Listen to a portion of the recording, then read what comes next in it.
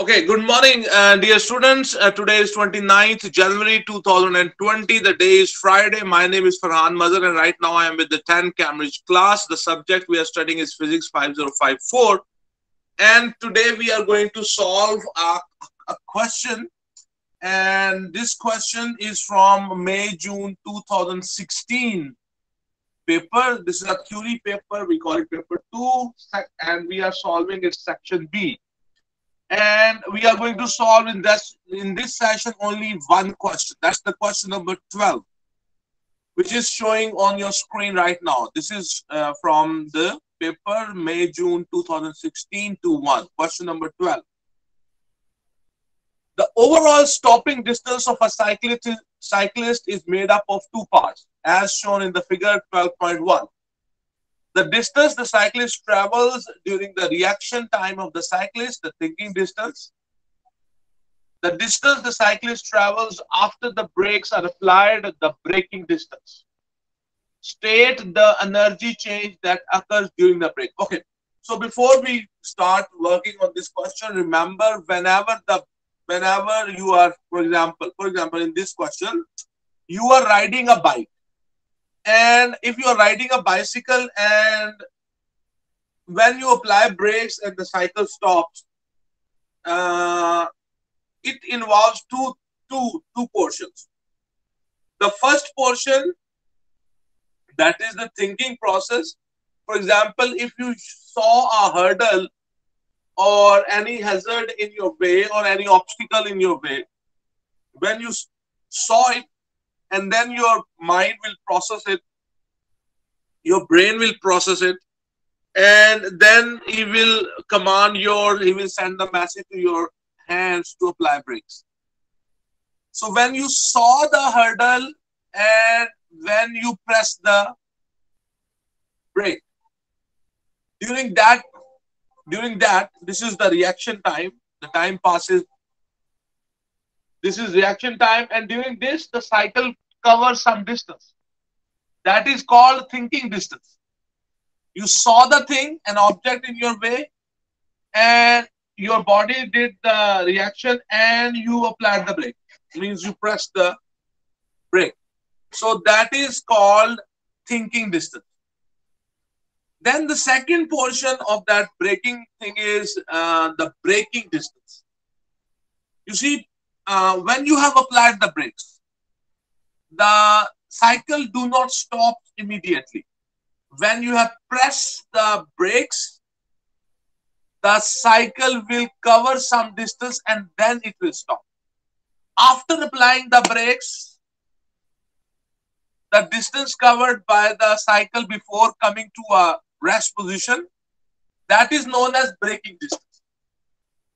And remember, the thinking distance depends upon the condition of his brain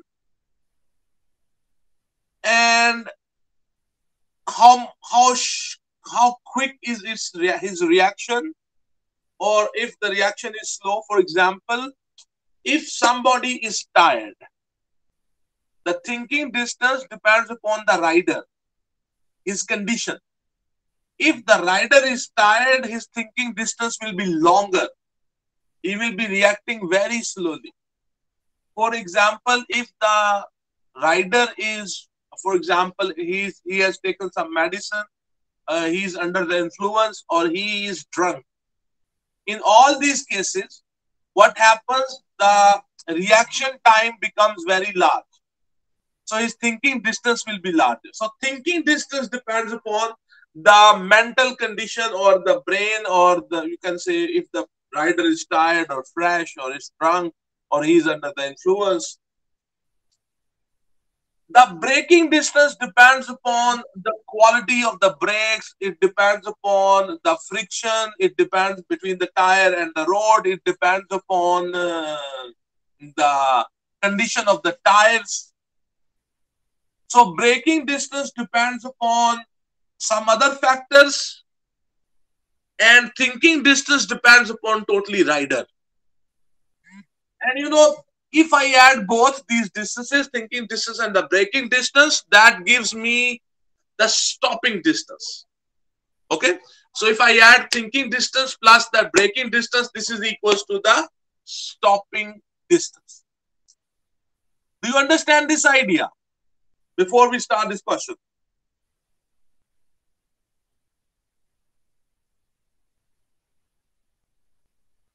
Hello? Yes, sir. So we have stopping distance equals to thinking distance plus the braking distance. So this is a question about that. State the energy change that occurs during braking. So you see, when you apply brakes, we hope that the rider would stop pedaling. So he will be no more pedaling. So he has applied the brakes. So the common sense says that he has stopped pedaling. So their question is, what are the energy changes? So when you apply brakes, so you give the brake pads, they come and rub against the rim of your tire. So there is friction, and due to that friction, the braking process takes place. So when the tire is jammed, then the tire will have friction with the road, and due to that friction, the tire will stop. That bicycle will stop.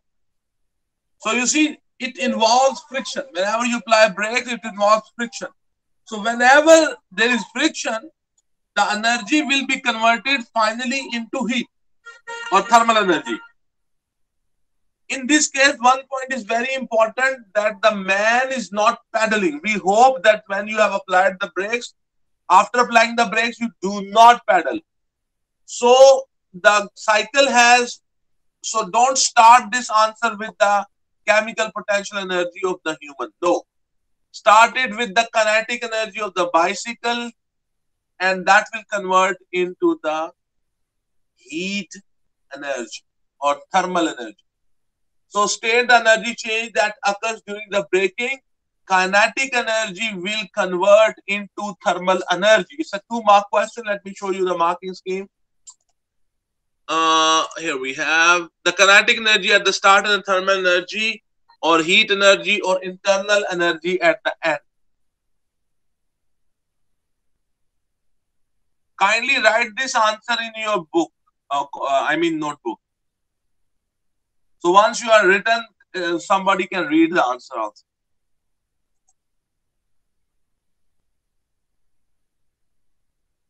Are you done with this? If you have written your answer, you can read that answer so we can confirm you that this is good.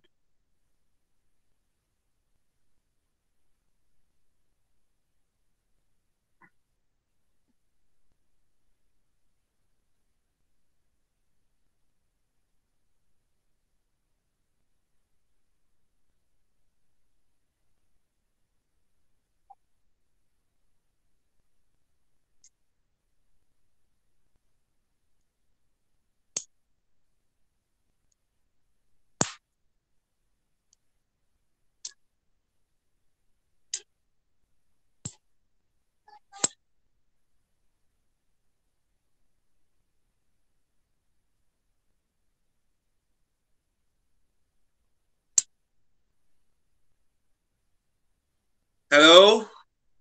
Anybody has written the answer?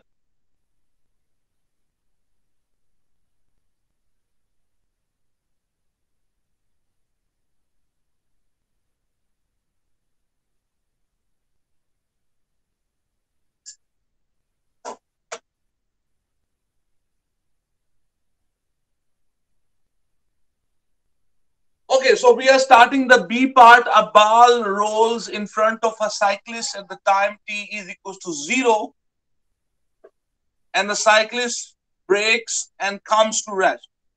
Figure 12.2 shows the speed time graph for the cyclist. So here we have a speed time graph. On the y-axis, the speed is given. On the x-axis, the time is given.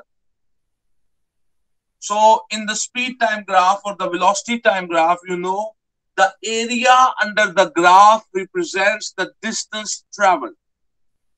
Area under the graph represents the distance traveled, and the slope of the speed time graph gives you the acceleration. I don't know what are the questions asked, but these are the two basic things.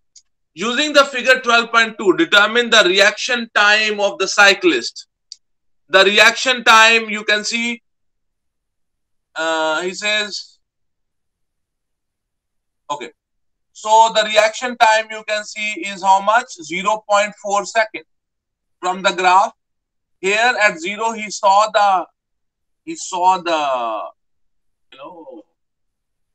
the ball rolling on the road, and after he saw it, and then his brain processed it, and when he pressed the pedal, brake pedal, 0.4 seconds have passed. So this is his reaction time.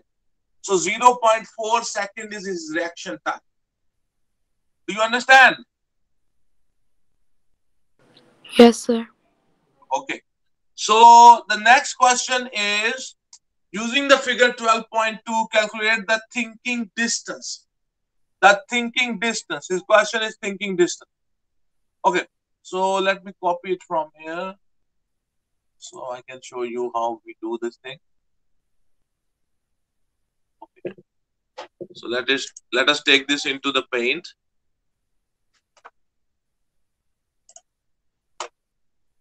Paint, open up paint. Yeah.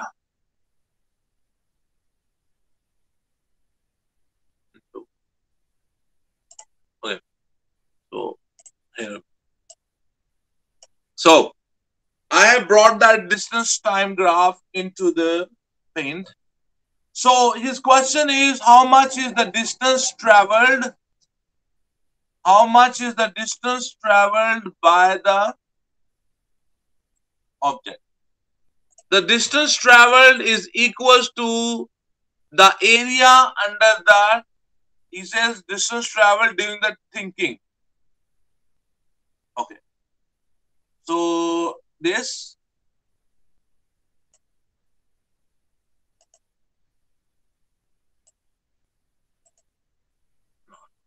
No, I made the whole thing that. So if you find this area, this area, oh no, this area, this rectangle. If you find the area of this rectangle, this is the reaction time. So if you find the area under this rectangle, you will observe what will happen. This area, find this area. Okay. Find this area. Area in this rectangle. See, if you find this area,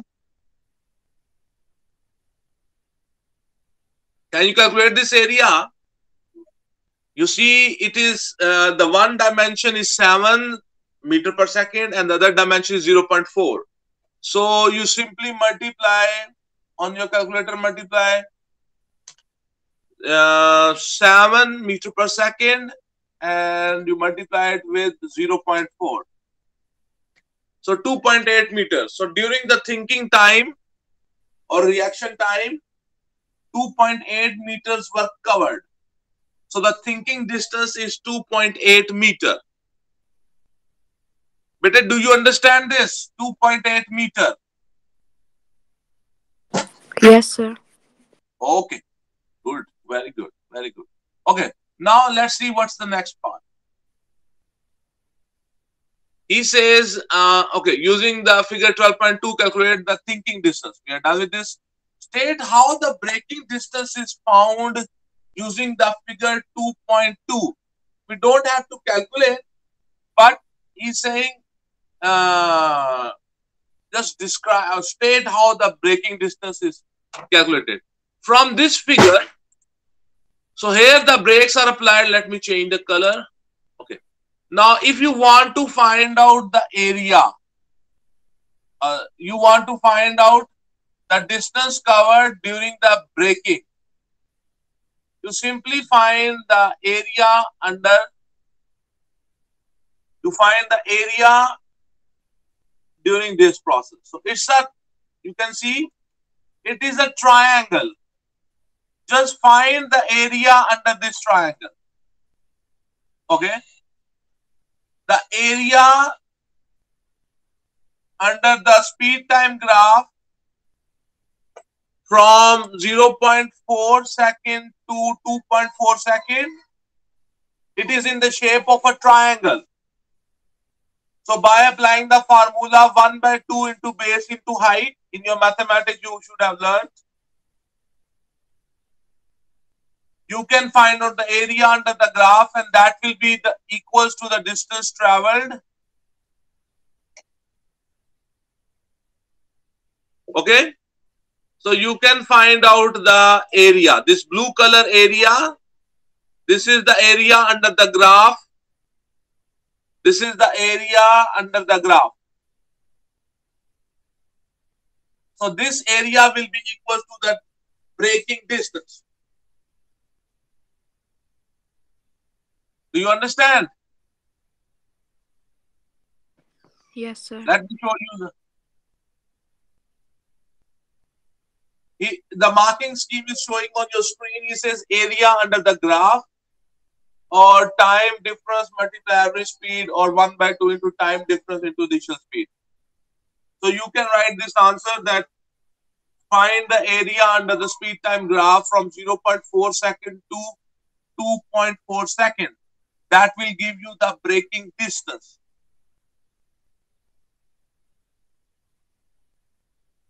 Okay. The next question.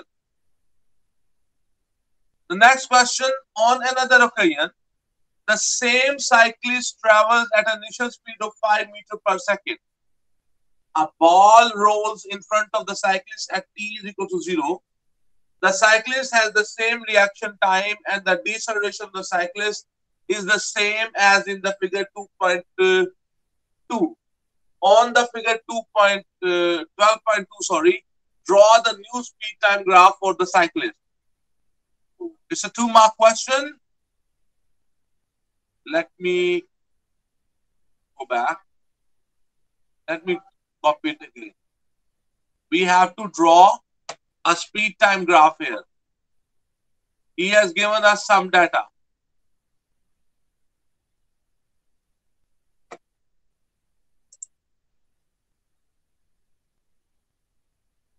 Okay. He says the initial speed. Let me read you the question. On another occasion, the same cyclist travels at an initial speed of 5 meters per second. A ball rolls in front of the cycle at t equals to 0. The cyclist has the same reaction time, and the deceleration of the cycle is the same as in the figure 12.2. On the figure 12.2, draw the new speed time graph. 2 marks question. Okay. So his speed is 5 meters per second. Okay. Okay. We will draw this. Let me choose the. Okay. So I'm going to draw it with the, let's say, red color. Okay. So his speed is 5. So where is the 5 speed? 1, 2, 3, 4, 5. So here. And his reaction time is still 0.4. Okay. You see this first red line I have drawn, because the cyclist speed is 5 meters per second and his reaction time is same. So you can see I have drawn a red line.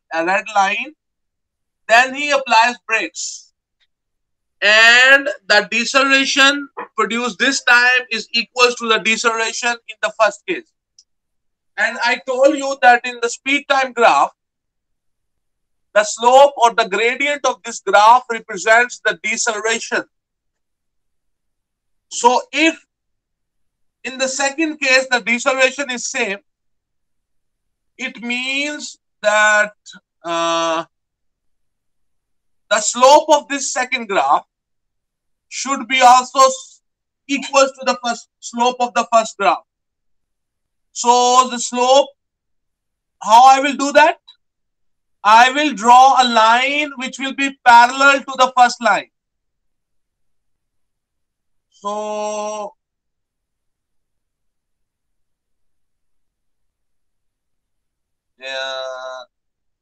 no. Are they parallel? I think now they are parallel to each other. You see, the slope of both the graphs should be same. Why? Because in both the cases, the deceleration is same. And the deceleration is represented by the gradient of the speed time graph. So in the second case, if the deceleration is same as that of the first case, both this black and the red, they should be parallel to each other. I have tried to draw a parallel line. So now they represent both of them represent the same deceleration. Now, see, this is a 2-mark question and I have drawn it. Bete, do you understand it? Yes, sir. Okay. So we can move to the next part. The next part is the braking distance is longer. The braking distance is longer when the cyclist stops on a wet road. Explain why. 3 marks question. So wet road means there is water on the road. Might be more water, might be less water, might be a very thin film of the water.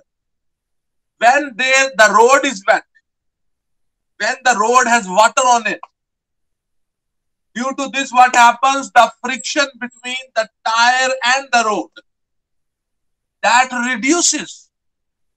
Due to the presence of the water between the road and the tire, the friction between the road and the tire will decrease. So, due to less friction between the tire and the road, there will be less deceleration. And when there will be less deceleration, the cycle will cover a longer distance before coming to rest, before coming to a stop. When the road is wet, there will be water between the road and the tire. So the water will be acting like a lubricant. So this will reduce the friction between the road and the tire, and the braking distance will become longer because now there will be less deceleration. It's a 3-mark question. Let me show you the marking scheme as well. You see, 1 mark is writing that there will be less friction. And the second mark is for saying there will be less deceleration. And or less force backward, less friction. The graph will be less steep or less force opposing motion. Same kinetic energy loss, work done by friction. And B is longer time to stop or larger area under the speed time graph. Or work done is force into distance to light tracking. Okay. So the cycle will cover longer distance. It will take longer to stop the cycle when the road is wet. But do you understand this? Yes, sir. Okay. Okay. So will you be able to write this answer? Yes. Okay. Okay, let's go to the next part. It's a 3-mark question. Very, very, very, very important. Okay. Now, here a diagram is shown. Let me review. He says figure 12.3 shows a hydraulic braking system of the cycle. The cyclist applies a force on the brake lever This increased the pressure in the oil by 1.2 expo 6 Pascal. The cross-sectional area of the piston R is 5 expo minus 5 meters square. Calculate the force F applied by the brake lever.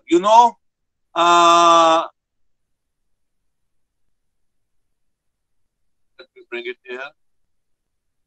So you know that the pressure is equals to force divided by area. If you want to calculate force, that will be equals to pressure.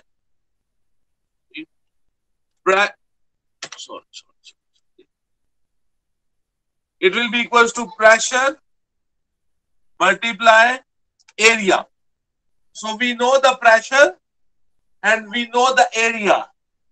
Do you have calculator with you? Any one of you have the calculator with you?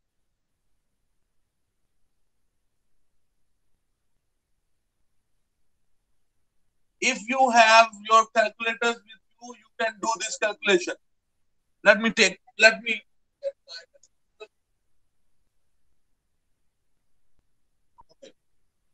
So on your calculator, you see this calculator, you will write the pressure 1.2 expo 6 multiply 5.0 expo minus 5. You on your calculator, you will write this and you press equals to. The answer is 60. The answer is 60 Newton. It's a 2 marks numerical. Let me check the marking scheme. Yeah, the answer is 60 Newton. Do you understand this numerical?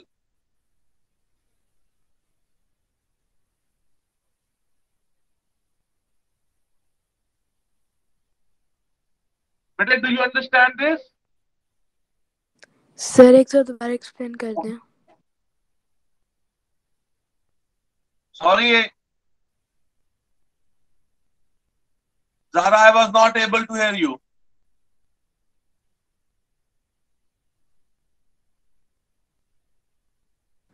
Sir मैं कह रही हूँ कि एक दो दोबारा explain कर दें. Okay. So here the pressure is given and the area is given. And we know the formula for the pressure is pressure equals to force divided by area. And he wants you to calculate force. So if the force, I will make F the subject of the formula, the A which is dividing with the F, it will go on the other side and it will multiply. So F is equals to P multiply A. The value of the P is 1.2 expo 6 Pascal. And the value of the A is 5.0 expo minus 5. So simply put these two values in your calculator and equals to. And you will get the answer 60 Newton. Yes. Now you understand? Yes, sir. Okay. So let's move to the next part. Is the last part of this question. The force applied to each of the brake pads is larger than F. Explain why. He says the force applied to each of the brake pads is larger than F. You see, the pressure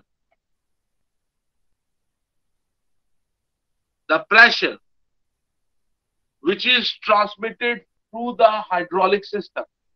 You can see this is a hydraulic system. So this is the piston, and this piston was pushed, you can say downward. And here we have oil. And when this piston pushed downward, moved downward, this oil was pushed downward.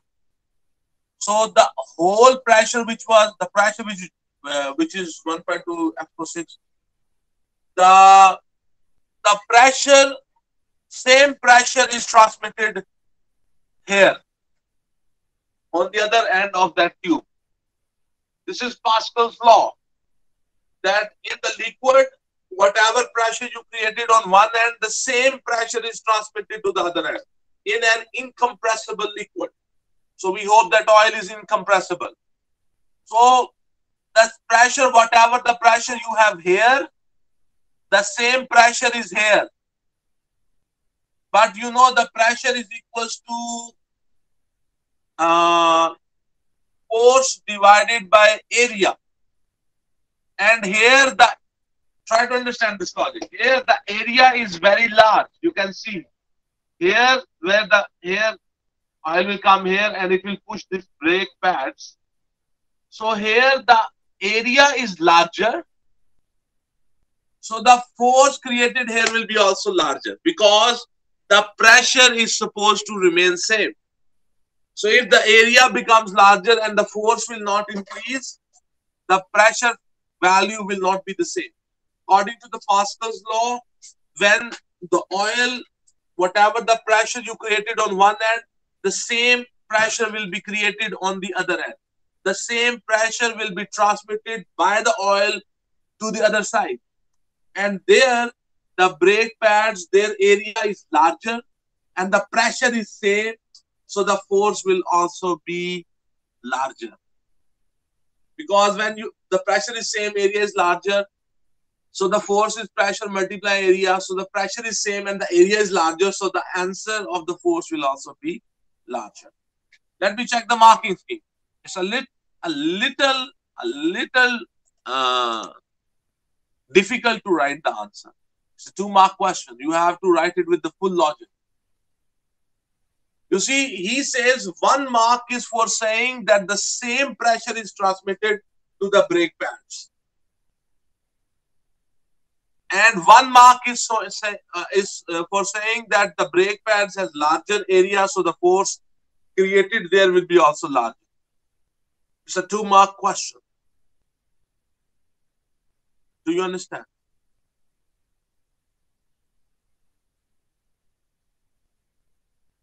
Do you understand? Yes, sir. Okay. So I hope that you have gained some understanding into this concept. Today we were doing May-June 2016 2-1 paper. It's a theory paper of the physics. And we were doing its section B only. I have done 2 questions of this section B with the 11th Cambridge class and 1 question was left. And I've done 1 question with the 10th Cambridge class because this is also included in their syllabus. And this concept is not in the book of physics matter. So I hope that you have understood. So we are done with the section B of the May-June 2016 2-1. So I hope that you have understood. So I think it's enough for today. So have a good day.